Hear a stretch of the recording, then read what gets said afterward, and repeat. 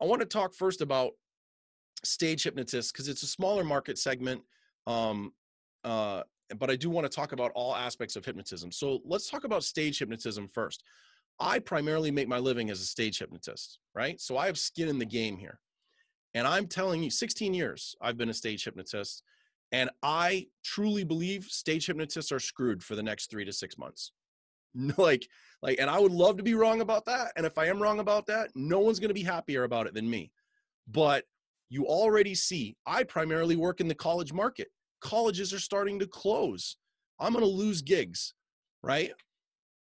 High schools are getting nervous and they're starting to cancel their spring fashion shows, their spring plays, those kinds of events.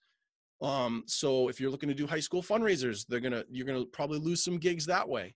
Then you're gonna get to, will they actually, and this is off, we don't know, but if things keep getting worse, will proms and post proms get canceled? Will project graduations get canceled? If you work cruise ships, like there are plenty of cruise ships out there operating right now that are completely safe and are doing well. That is a fact.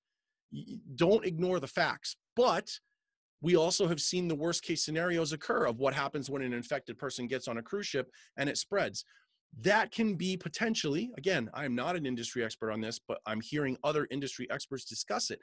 This could be so potentially damaging to the cruise industry that you could see massive layoffs, and that's going to be, that's going to affect people that entertain. So again, no answers about that yet.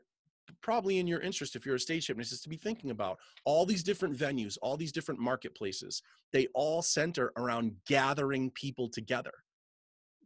They all do.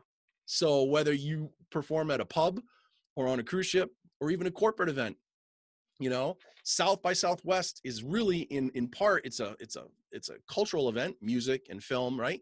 It's also a corporate event. There's huge amounts of corporate people going there. Canceled, right? So there's some real challenges for stage hypnotists.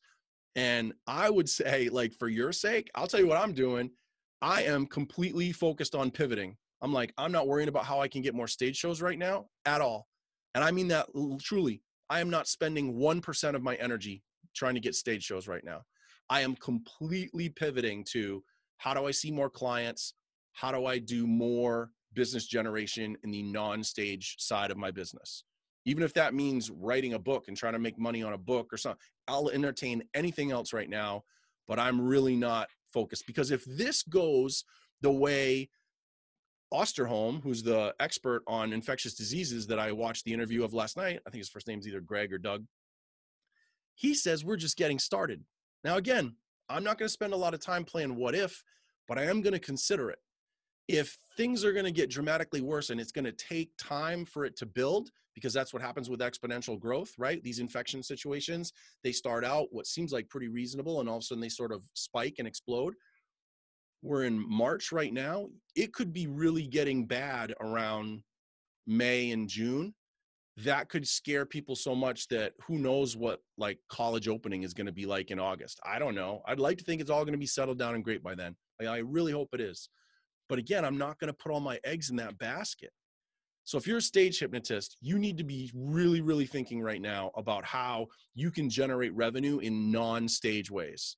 Whether that means just going and getting a day job, or whether it means getting training in consulting hypnotism if you don't have that training yet, and shifting and using your existing skill set and trying to work with clients more. I don't know. Have that conversation though. Reflect on it and think.